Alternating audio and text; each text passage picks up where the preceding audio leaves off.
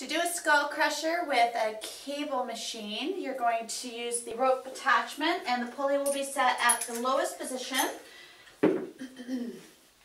I have my bench with the head set up close to the rope.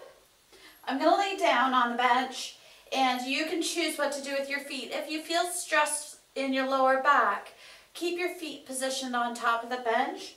Otherwise, if your lower back is comfortable, then you can ground your feet. This way I feel better anchored, so I'm going to demonstrate with my feet on the ground. Take hold of the rope attachment with the pinky side of your hand at the end of the rope.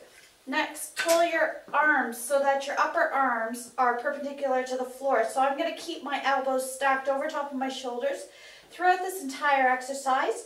Extend your arms. My full arm is now perpendicular to the floor, and then lower the rope back over my head. Throughout this entire exercise, you will not have any movement in your shoulder at all. The only movement is happening in my elbow, and as a little bonus here, I'm flaring the rope out at the top to get an extra big squeeze on my tricep. If you're getting tired, you might only be able to handle a straight push, and that's fine, provided that you're not rotating with your shoulders.